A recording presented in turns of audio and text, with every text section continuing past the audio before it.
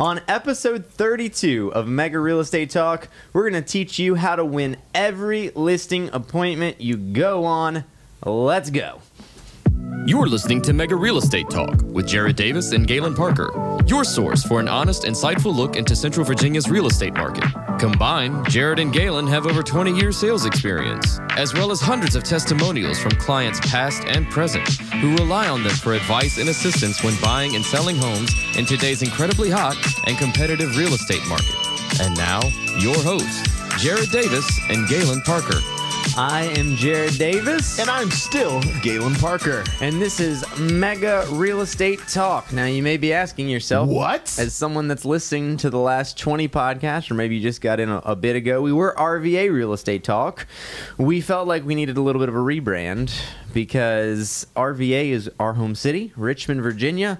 Obviously, we started this in Richmond, but since we got so many listeners that are listening from other countries, from other places in the U.S., we thought, this isn't really a Richmond-based podcast. This is a realtor, investor-based podcast. So, absolutely. We didn't want people to be confused, searching for us and saying, well, they're just RVA. This is not. So this is Mega Real Estate Talk. And I feel mega. I'm always mega. I feel so mega right now, and I love it. I love the change, different viewpoint, outlook. We're going global. If I could get away with saying global real estate podcast talk, I'd go for it. Oh, man. If you're listening in a different country and you want help building your team, please reach out to us. Gosh, planet, we're country. partnering with people all over the country and world right now. We got some people in Germany coming on board in our line. It's pretty awesome stuff. It's exciting time, right? It's like exciting time. If you're interested, let us know. Yeah, now to start, we're going to need coffee first. So I know we're in the middle of this podcast, but our wonderful studio manager and producer has offered to send his nanny to get coffee. You heard that right. You heard that first word. Are we utterance. ringing? Oh, you're ringing on the pod. Oh. Bethany? Yeah. Can you get some coffee for us? Ooh. I would love to. What do y'all need? I would like a grande shaken oat milk espresso. Yep. It's a really long name, but it's delicious. If you haven't tried it, listeners, you should do that. Galen, what are you drinking? I'm going to get the exact same thing, and what I love about this right now is that this is live on the podcast. Is it Bethany? Yeah. Poor Bethany is just like, what did I just walk into? What did I just sign up for? She's known me long enough to expect this stuff. I love how easy Mike slid into it. He's like, hey, Bethany, this is Michael down here in the basement. Can I get some coffee for Jared and Galen and myself? Make sure it's not too hot, though. Kids hot, please, thanks. I was like, great job, Mike. I love it. They love me. Do you need a credit card? No, I got you. Oh, thank you. Oh, my God. This is great. So 2 grande oat milk espressos. Yeah, shaken, iced, whatever, however they do it. It's a long name, but they'll know what it is. It's on the menu. Okay. You're the best. You are the best. I need a nanny. So maybe she should be the manager of the See y'all in a podcast. minute. thank you. Thank you very much. We need nannies. So now I'm going to go home to my wife today and I'm going to tell her we need a nanny. And she's going to tell me we don't have any children. And I'm saying it Interesting. doesn't matter. We don't need her for children watching. As soon as this is over, I'm getting on Fiverr. Oh, man. I'm like, nanny services for adult male. Are there any Fiverr people that are not in India or somewhere? Hey, Pakistan? Fiverr. You might have a problem with that.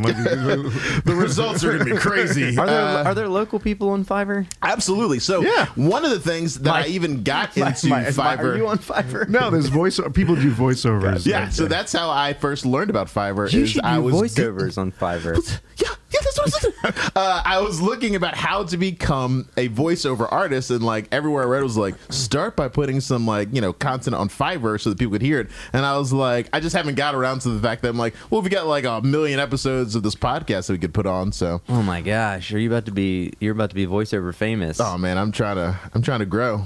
Man, I guess we need nannies. I feel like there's not someone in my day-to-day life that will just go get me coffee and It's called a personal assistant. I like calling them nannies better. yeah, I get that.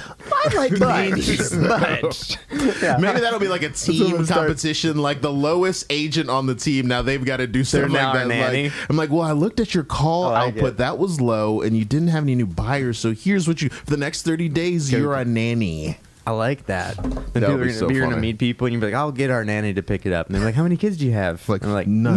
none. Zero. No, we just liked what they were doing with other families. I with, just with thought- kids. We keep on trying, but nothing happens. We liked what they were doing with families with kids, and we thought, why do we need kids? This is less work. yes. Ergo less money. And I don't have to pay them. I don't have to pay for kid child. I don't have to pay for all the 100%. child care stuff. So yeah, that's great. And I think if there's one thing that you guys have noticed about Jared and myself is that we can spot talent. And so it was like, look, I see what you're doing over there with that baby. Can you also bring me lunch? How would you like a job doing exactly what you're doing with no babies? How about that? That's less stress. Right. It's like you'll never have to worry about keeping I'll a pay you child the alive. same. I'll pay you the same. This You're is just very no longer, stockish. You're Like, no longer responsible. This is brilliant. Let's hire Bethany when she gets back. Oh man, we're gonna throw him so much money at Beth. Like, so Bethany, what's the wage that Michael pays you live on the air? All right, we'll double it. Very nice. All right, let's do this thing. Are we going deep dive? Let's go deep dive. All right. First official Mega Real Estate Talk deep dive. Mike, give us the music.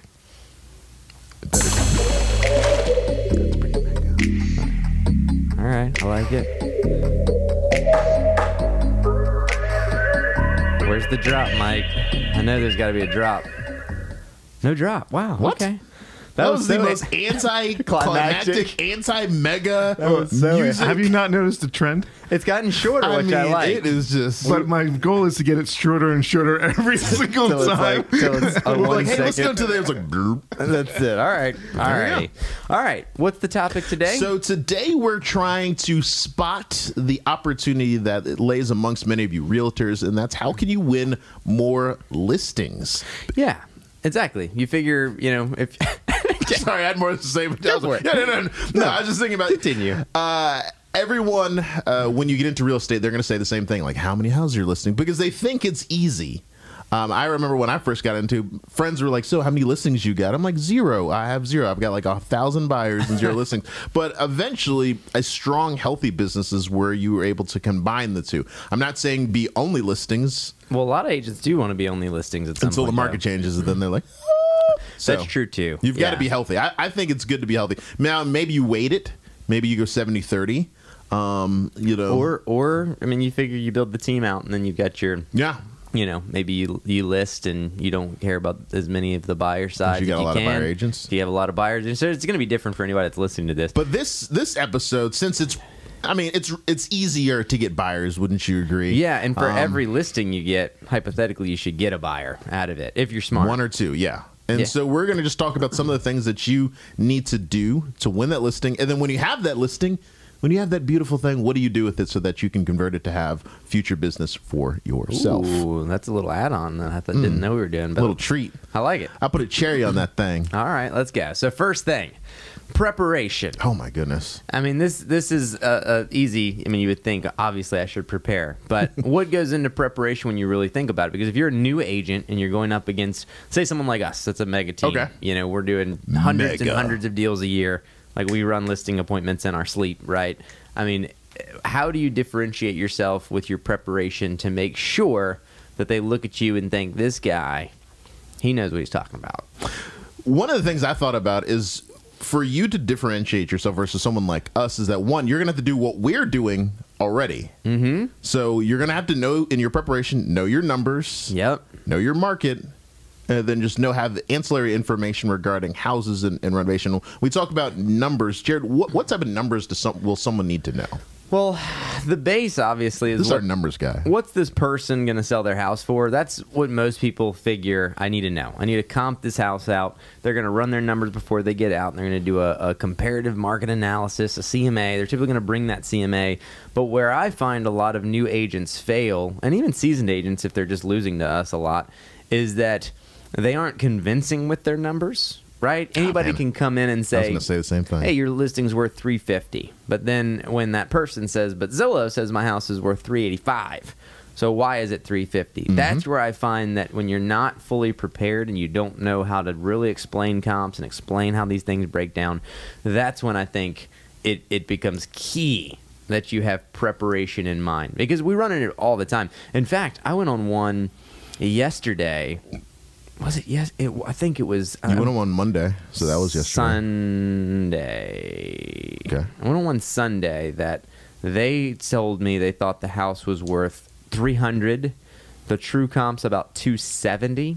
When I checked on Zillow, no, it was the one yesterday. Sorry, that one was $380. They said $400. Zillow said $540. Oh, okay, nice. It was the most off I've seen Zillow. I mean, That's we know wonderful. that, well, we know that Zillow can be up to 10% off even in their best markets, but that was like 25% off. I mean, it was a huge margin off. Was there something that sold around it that spiked it up? Nothing. I have no idea. It was a townhouse. All the other townhouses around it sold for right around 380, 330, 350. I have no idea what metric it was pulling. I went and pulled, I think, like Redfin after that just to see, because I like to. That's part of preparation, right? Yeah. What am I walking into? What are they going to throw on me with Zillow and Trulia when I get there, right? I always like to know what Zillow said, because I want to like be prepared for that, because everyone's going to be like, well, the Z estimate said, and I'm like, okay, yeah, naturally. Yeah. Sometimes I incorporate that in mine. I'm like, well, as you guys have probably seen, the Z estimate says, and they're just like, oh yeah, that's what I said. And I'm like, and so here's the issue. So yeah, so then you got to figure, right? Like, okay, if Zillow says this, has Zillow been into your house before? Anybody from Zillow, right? I mean, these are questions that I will actually ask the seller, right? I'm in your house now. If an appraiser came out, he would want to walk through your house. I'm walking through your house. Notice I haven't given you a value until I've actually gone through and seen all of your finishings, because if I came in your house and it was a wreck and it needed a full renovation, then it would obviously sell for less than it would if it was fully renovated. But Zillow doesn't know if it needs a full renovation. Zillow's like $540. That's it. Across the board. 100%. So as I walk through that house, right, that's where I start bringing things out, like, oh, all right, upgraded kitchen, upgraded baths. And then when we sit down with them, a lot of people like to print CMAs out, and there's nothing wrong with that.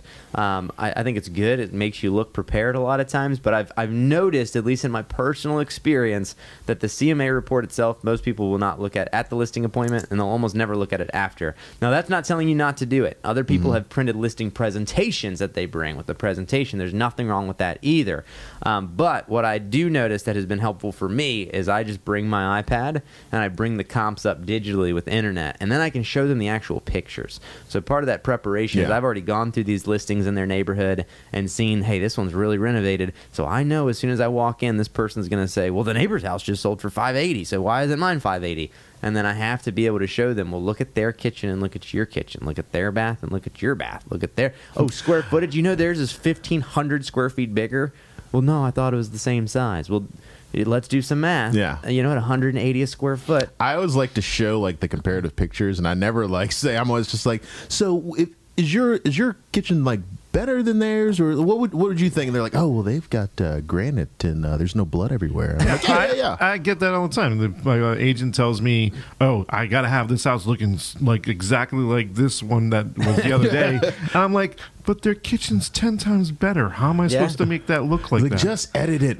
Most people, I feel like, are pretty honest with themselves. That's very true. You will get the people that, you know, sometimes you'll get the person that's like, oh, we renovated. And you're like, well, when did you renovate? And they're like, 8 years ago. And you're like, that is not a renovation, right? I mean, that's 8 years old. And then you'll go in and it's obviously 8 years dated, too. You'll have like cherry cabinets with some faux marble. And you're like, this is not a renovated bathroom, right? You kept good care of it, but this is not in style anymore. I was thinking last week there was an agent, and you're going to be going on a listing appointment with her, I think tomorrow. But she asked me, like, what should I know for the listing agent? And I always tell people who go on listing appointments with me, say nothing first and foremost. Please don't ever talk. But the other thing is I like, told her the same thing. I was like, yes, it's important that you know the printout, but if you can't speak to the information, it's nothing. I can bring you 100 printout and be like, here are they all at? But if I can't like say like, all right, so let's sit down, and that goes with preparation for anyway, because this weekend I went on like a showing, not a listing. It was just a showing, a lead. I didn't really know them well. It was like a referral, and so they just said, well, what do you think what we should offer? And so I had my little form that goes with it, and I showed like the percentage of list price versus sold price, and I'm like, listen, I was like, everything is selling for 107% over the list price. So, and like they were just like 7% over list price. 7%. So yeah, not 100%. That's Holy crazy. crap. Buy. No. So like their eyes were just like, oh, okay. And I'm like, yeah. So you see this. I'm like, so being prepared, even if you're new, if you're competing against guys like us, that will kind of edge I mean, it's not going to edge you against us, but it's going to help you in your confidence. But even in the preparation on numbers, right, you're going to have times when other agents will come in, and when this person is saying, well, we think our house is worth $720 and it's worth $680, right? Well, you're going to have other realtors that are like, oh, we'll go $720 because they want to win that listing appointment. 100%. So how prepared are you that when another agent is saying, we'll get you $40,000 more than that other agent said, that they still list with you? So there's a lot of listing appointments where I've ended where they've said, look, you are by far the best realtor we've met with. You have the best marketing plan. You have the best, numbers. You're confident. You guys have the best track record. You do the most sales. We want you to list it, but we want you to list it at the commission they offered and the price that they said we could get. And I just say, no, thanks. Yeah. Have a good day, right? I gave you my preparation. I spent all this time preparing. This is our plan, right? You have to follow it. And we have plenty of people that list with us for less than other realtors will tell them, and we'll end up getting more, right? But it's because of that preparation. So go ahead. No, I was thinking, two thoughts again. I went on a listing appointment a month ago, and the exact same thing happened. The house is not worth, and I wanted to kind of continue the relation with them because I knew they were going to buy with a major upgrade. And they were like, well, we spoke with such and such agency. They were here yesterday, and and his price was like 15 grand higher than mine. And I was just like, oh, okay. And I said, tell you what, let's look at this. And I connected my laptop to my phone, and I said, let's pull out everything that's sold in this area in the past year. And I said, so the price that he showed you, I was like, that shows here. I said, but you notice the difference between your house and that? And the guy's looking at it, and he's like, well, that house is 400 square feet bigger than ours. So I'm like, yeah. I said, so I was like, so you see what the issue might be? And he was just like, huh. And his wife was like, oh. And she like got it like that. She was just like, oh, okay. And I said, so here's the thing. I said, now we went into the dangers of overlisting, putting at a higher price. But ultimately, me just explaining that to her, that's where she was like, when we left, she was like, Galen, you're my agent. Yeah. And I'm like, hey. And then she's talked about she wants to get her real estate license. I'm like, I'm still your agent because I'm mega. So it really just helps you to kind of be prepared. The other thing I was thinking is that there was I'm not going to say his name, not that there's anything bad, but our old, I guess he was like our office, he was a broker, like assistant broker. Supervising broker. Sure. He had a tactic that I thought was pretty interesting, like when he would go and say like, hey, your house is worth 200. And they're like, we demand to list it for 230. And he's like, all right, let's list it for 230 for 2 weeks. If we get offers, then great. If we don't get offers after 2 weeks, he was like, well, then we'll do my thing. And I was just like, huh. That's an issue. I'm like, it's kind of risky because, that could kind of bring into other things of play of like that. But I'm like, sometimes, but I do like our tactic, not really our tactic, but our just stance of just like, listen, I am a professional giving you a professional advice. If you do not want my advice or opinion, then maybe we don't need to, if we're starting off at a disagreement, then maybe we don't want to further this by like, all right, let's deadlock ourselves into this contract and house never gets, then it's my fault, right? But this is where you have to be convincing, right? Yeah. So when you're preparing, I always bring a calculator out almost every time because people are so visual. So as I'm running through those comps and I'm telling them, hey, well, look right here, this is what this one went with, yours is a colonial, and they try to point out a rancher. That's when, again, the knowledge of, hey, a rancher that's the same size is going to be far more expensive because you've doubled the foundation, you've doubled the roof, right? You have all of these things. Oh, no, I didn't even know that. I didn't think about that. What about this one over here? Oh, that one has yours has a basement. That one has no basement. So they have all above grade square footage. Yours is below grade, right? So these are facts that as a listing agent, like, you may not know. If you're a new agent, you're like, wait, basement footage is worth what? How much less, right? Yeah. Wait, a ranch is worth more than a colonial, right? All of these things are facts that you need to know to be able to prepare to talk to clients. And then it's really great to be able to go through and start breaking down, hey, well, what do you think their 2-car garage is worth since yours doesn't have the garage, right? So let's just pull that off right now, all right? So 20 grand, all right, great. We're going to yank that 20 off. Now let's divide that square footage. All right, here's their price per square foot. How much is yours 100 square foot smaller too? Okay, like, all right, so pop. Let's see what this is. And then you just show them. And then typically, if they're a sane person, right, they can see why you're coming to your conclusions. But to walk in and just say, this is the number, this is what it is, here's the comps, and expect them to get it and not be emotionally tied to this house and want what Zillow says or want what Realtor says, you're doing the same thing, right? Yeah. Zillow's like, here it is, I have no facts, but this is what it is. And then you're like, here it is, I have no facts, but I think it's worth less. Right? So you got to be able to come prepared, know your numbers. Trying to force them to interpret the data. That is the first thing. The second thing I have is building a relationship. Okay.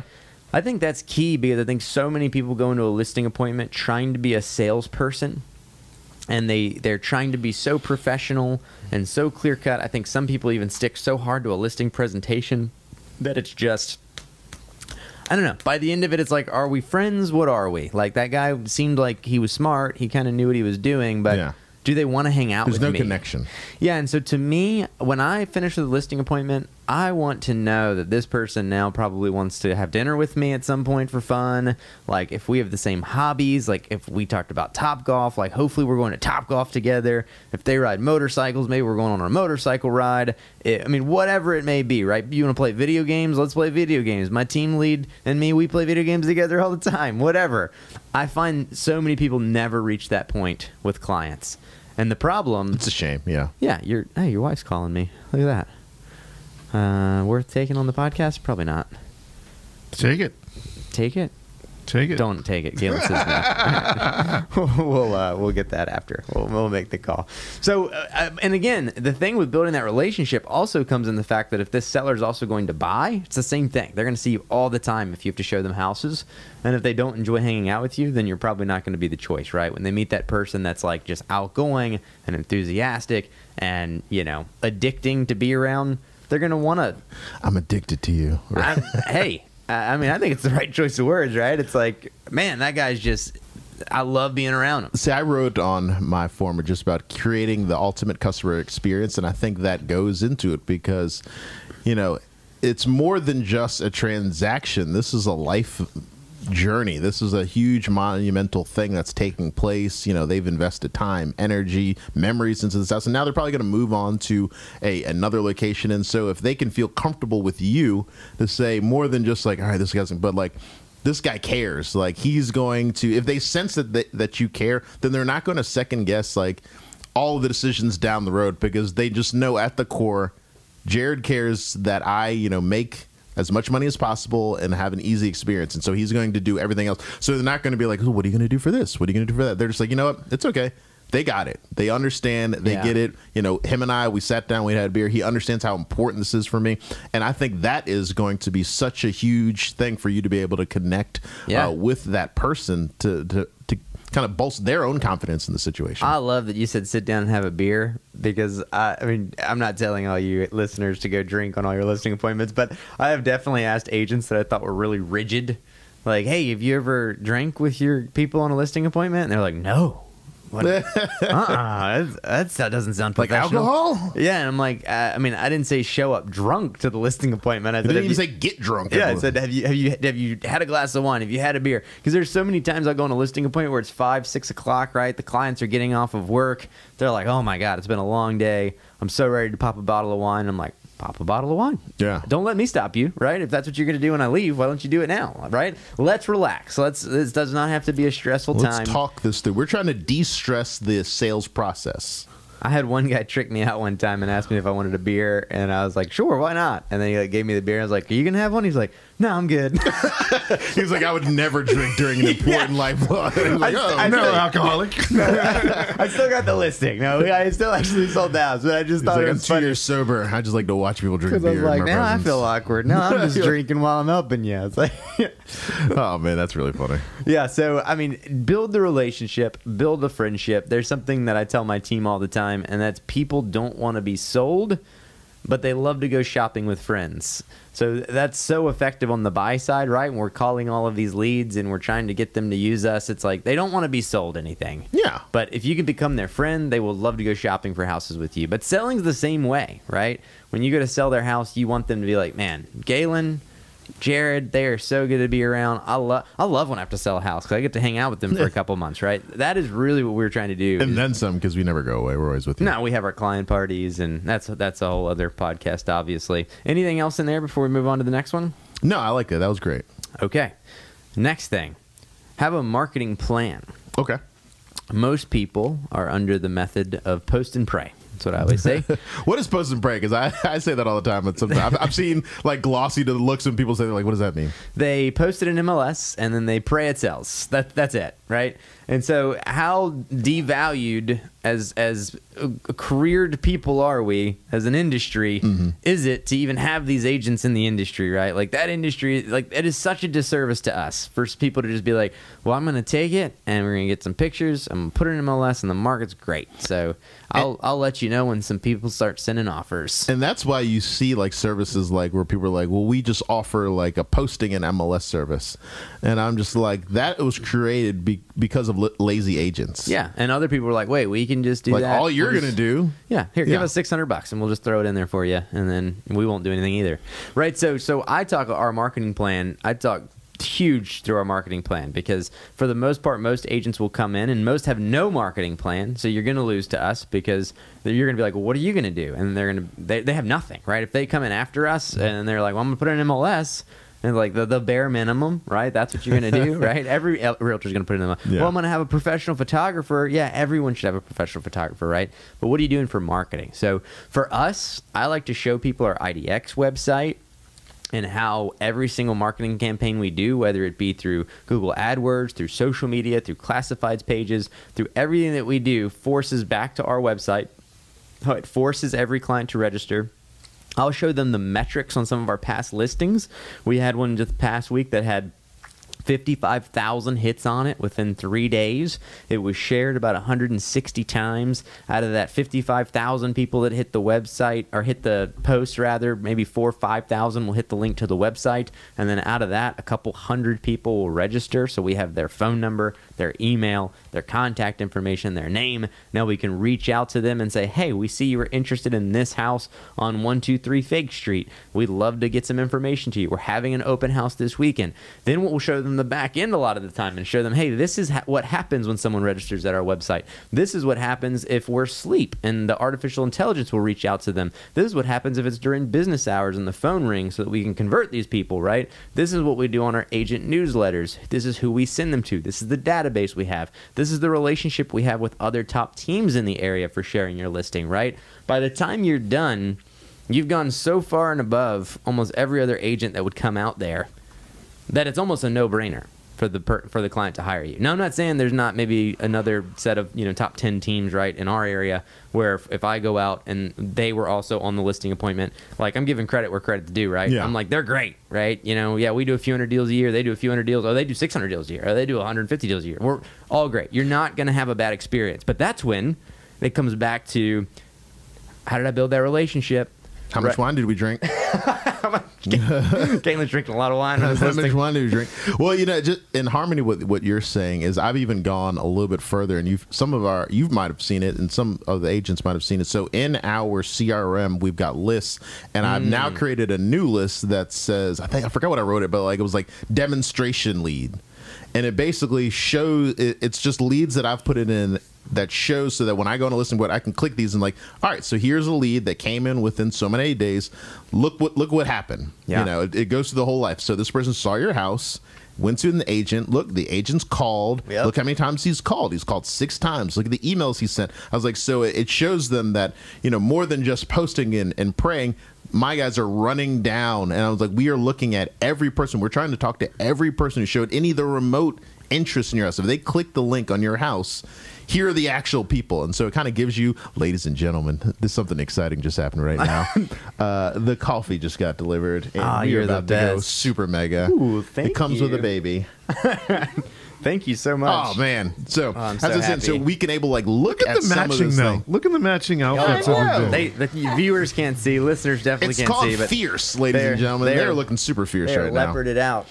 But yeah, so it kind of shows just a little bit of what we do. That's a little bit different. Bye, guys. Bye. Thank you. Can I show this off without getting copyright issues on YouTube? Or are they going to be? You're not in frame. Oh, nice, very good. Well, this one is. Never mind. Mike, is that the Put it on same the au other side. pair as before? I Eddie. put it on the other side. Yeah. Eddie, blur out the coffee company logo that no one's ever heard of. Yeah, so preparation Absolutely. is key. Marketing plan, it's good, right? It's so good. Marketing plan is key to make sure that you're marketing well, that you're actually going to do something. Next thing, offer value, but this is going to be, we're going to go twofold. So I'm just going to outline a bunch of stuff. I think this is kind of really the last thing, but it's probably the longest. So offer value, and this falls into advising on what they need to do, whether it be staging, decluttering, deep cleaning, and then offering help where help is needed with vendors. So we think about carpet, we think about paint, we think about granite, we think about tile, we think about all of these things. Hardscape, landscaping, all of these things that will come up when you go to list a house. Because let's face it, most people that live in their houses and have been there for a long time neglected it. You know, and it's not even neglect. They've just lived in it. Let's be real. If you walk through my house, I've been in there for 9 years. If I was going to put it on the market tomorrow, there's stuff I have to do. I need to paint my shutters. I need to touch up paint on my porch. Like, there's just things that will come up. Power wash, whatever, right? So offering value through these vendors is crucial because as a new agent, you may not have built those relationships yet. But even experienced agents, I find, if they're not also flipping houses like we are and building, they may not have a lot of these connections. And what I've also found, and golly day, I almost wish I could name names because it's like mortifying. Like, please don't call this person. Because there's like realtors that I know by name where like I've talked to their clients or their clients have called me and said, well, such and such gave me one vendor for this. And I called them and the pricing was just double. Yeah. Like what I could get. So it's like, man, like the value that you can add by actually having vendors that will help people and hook people up. Let's talk about that for a minute. I thought you were like, all right, let's lay in. I think one of the value, because so I've got a listing that's coming to the market. It was supposed to come February 2nd. So I don't know what date this, but it was supposed to come relatively soon. And it's not coming. And I reached out to her and I was like, hey, so what's going on? Why is this?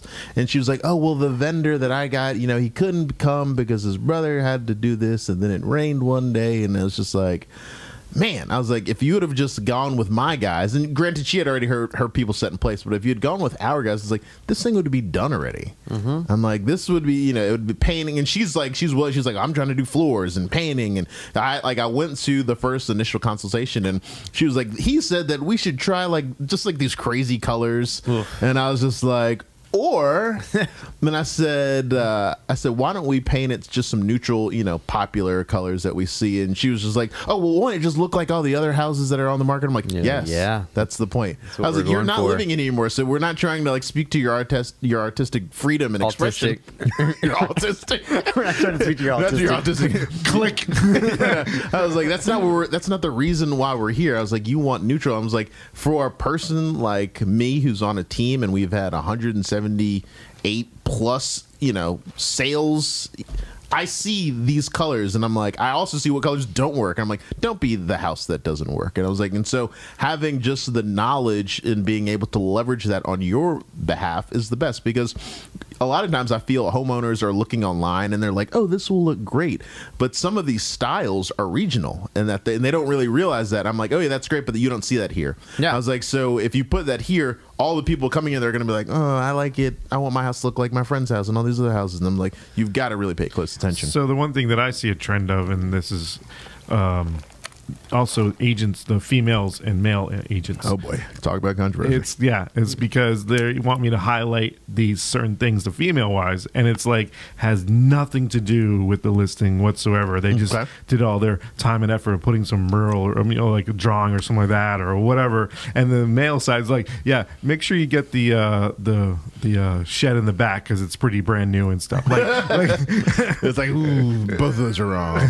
So as a new listing agent, like if you're brand new and you're listening to this, right? I mean, you have to figure deep clean is crucial. No one wants to be in a dirty house. Decluttering, right? Stuff off of the countertops, stuff out of the kitchen. Like everybody's got Keurigs and KitchenAids and toaster ovens and everything that stuff. No one wants to see it. Get it out of the way, right? So all of that stuff is things that you're going to be doing. Staging, find a couple good stagers that can give some good quotes so that if the house is empty and they want to stage, or if you're dealing with investors, then you can get them staged pre-sale so that everything looks just show ready. But then when it comes into vendors and things like that, I mean, you really got to build a list and you got to learn what stuff costs, you know? Yeah. And with COVID, stuff has gone up a lot. But I just find that, man, when new agents come into our team, it's one of the biggest things that they lack knowledge-wise, right? It's like, well, I don't know how much windows are going to cost. I don't know how much roof's going to cost. And we flip houses, so we can get a pretty good idea. We're putting stuff on all the time. But if you're a realtor, like, you should figure it out. you know? Or talk to someone who does. And again, you need to nail down enough vendors that you can start to see what a good price is, because it's mortifying some of the quotes that we get on some of this stuff that these realtors are trying to get done, you know? I see it often when we do like home inspections, and they're like, "What do you think this should cost?" And they're like, "Oh yeah, so that's $12,000." I'm like, "What?" Yeah. I'm well, because a lot of people they don't know, and then they just picked up the phone, called random Joe contractor, and he was like, "Yep, that's how much it cost." yeah, he's a Class A, which is great. Class A. Yeah, that means he didn't do any work. He hired an electrician, he hired a plumber, and he hired a handyman and a carpenter. He sent all 4 of them and then took 20% and added it to the top, right? So it's like, if you can get a direct electrician that works on his own company, or a plumber that works for his own company, not some giant company that spends $1 million on marketing their plumbing jobs a year, right, on television, right? Their HVAC guys are on commission. Oh my God, yeah, Michael and Sons. I mean, I know they're not listening to this, so forget you, Michael and Sons. I mean, those guys are renting water heaters to people, renting water heaters like on lease. Like, they've got to be like, oh, you're gonna do a payment plan on your HVAC because we're gonna charge you $15,000. A client called me this morning on the way here and said, "Hey, who's your HVAC guy? I just got quoted $7,600 to replace a heat pump, and this is the same guy that was doing it for like $4,500 3 years ago." And so I said, "Well, I just got a quote for a house that me and you were buying that was like, I think 5." So I was like, "All right, I'll send it to him. That needs everything. He'll save you $2,000." But think about that. Think about the value, right? You get realtors where the clients come in and they want to nitpick your commissions. 1%. I need 1% off of this, right? They're trying to knock $3-4 grand off, and you're going to be able to save them $3, $4, $5, $6, $7,000 in some instances on HVAC, on painting, on carpet. If you can add that value, man, it's a home run. They're less likely to try to like ask you for like a reduce in your commission if they sense your value. Yeah, and another thing we've started doing is pushing for like 7% commission on stuff or more, right? Like, you know, obviously commission's negotiable, yada, yada, yada. But, you know, maybe pushing for an extra point and a half, and telling them, hey, if you need carpet, if you need HVAC, if you need roofs, like, we'll put a contractor box on. We'll go to work for you. We'll get all of these trades hired. We'll get it invoiced. We'll get it paid for. If you want some of it to get pushed to closing to pay for it, we can do that. You want to go to an Airbnb for a weekend while we do showings, we'll do that for you. Where do you want to go? You want to go to the mountains? You want to go to the beach? You give us a little bump in commission so that we can actually afford to do that stuff. We'll go full-fledged. And at the end of the day, if you come in with a listing person and you meet with 3 agents, and one agent tells you, this is the numbers, and when they're done, this person says, man, that guy is sure of his numbers. He's like, wow, these dudes are awesome to hang out with. They just offered to renovate my house and contract this thing pretty much at no charge, and they want a little more commission than the last guy, but we're going to get to go away on a vacation for the weekend. They're going to do pro everything. Their marketing is top-notch. How are you going to lose? Yeah. And the answer is you don't. We don't lose listing appointments. If we go on the listing appointment, we probably have... I wish we actually had the stat, because a lot of teams actually do keep their retention, but I would say we probably are 90% plus on what we actually pull. I can't think of any listings I've gone on in the last 12 months that I have not gotten where they've gone with not in the last 12 months. I remember one we went on, man, it was like 2 years ago. Like, I was just like, pretty good retention there, right? I was like, that guy. I was like, you know what? This is totally we're way over time, but I just thought it was interesting. That's like, so us and the other agent quoted different numbers, and he actually like listed it later, and I could see like it was like a lower commission, but it was with our numbers. That and I'm like, so you just took the information we told you, and she was probably like, okay, I guess whatever you think. I had one that hired you directly.